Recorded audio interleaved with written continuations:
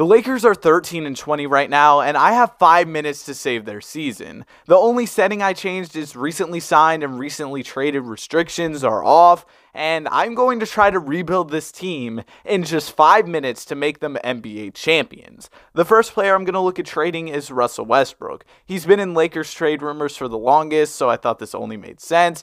And I considered a trade for Kevin Porter Jr., but ultimately I decided against it and went after a long-time trade target for the Lakers, Miles Turner. After trading away Westbrook in 2 firsts, we were able to make it happen. Then I looked at trading Lonnie Walker IV and Austin Reeves. These guys have both been really good for the Lakers this year, but somehow I was able to get Chris Paul, giving us a legitimate third star next to LeBron James and Anthony Davis. Next, it was time to trade Thomas Bryant and Damian Lee, who I had just gotten Damian Lee from the Suns, and I was able to get Clint Capella and Jalen Johnson, a pretty solid trade. The next move was trading Clint Capella and Patrick Beverley. We've already got Miles Turner, and somehow I was able to get Klay Thompson and a Warriors first. Don't know what the Warriors were really thinking with that one, but we'll take it.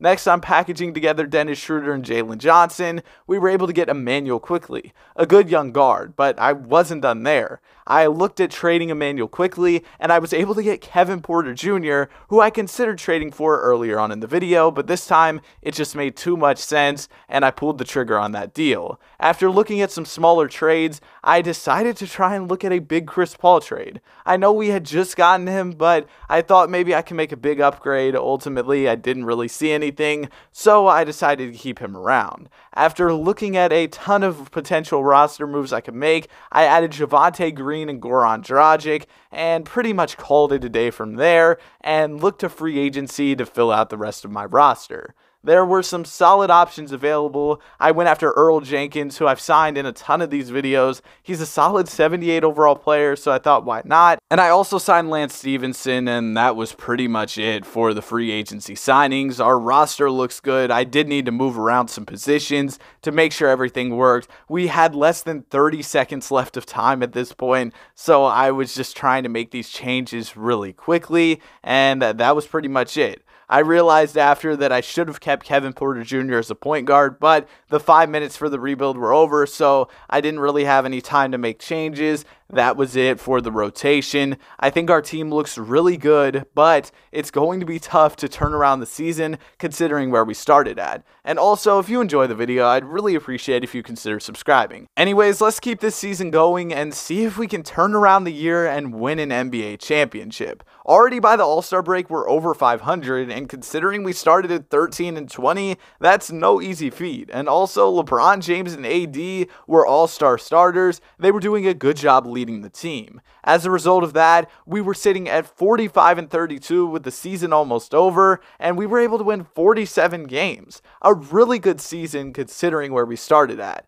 Now, AD did end up getting poked in the eye, so he's day-to-day going into the playoffs, but hopefully we'll be able to be okay. Hopefully he can fight through that one. LeBron was All-NBA third, AD was All-NBA second, Klay played well for us, KPJ played well, Chris Paul only averaged about 12 a game, but he was giving us almost 10 assists. Miles Turner only averaged a little over 11, considering we traded 2 firsts. That's a bit underwhelming, but Earl Jenkins was hooping for us out of free agency. So was Boogie. His efficiency wasn't great, but hey, he was giving us about 10 a game. And we're facing the Warriors, who we took Klay from in the first round. We get off to an early 2-0 start. We get up 3-0, and the Mavs, they're up 3-0 on the 1-seeded Grizzlies as we get out of the first round to face the number 8-seeded Dallas Mavericks led by Luka Doncic. Any momentum they had coming off of that upset was absolutely destroyed by us as we end up beating them in a gentleman's sweep, and we're facing the Phoenix Suns in the conference finals.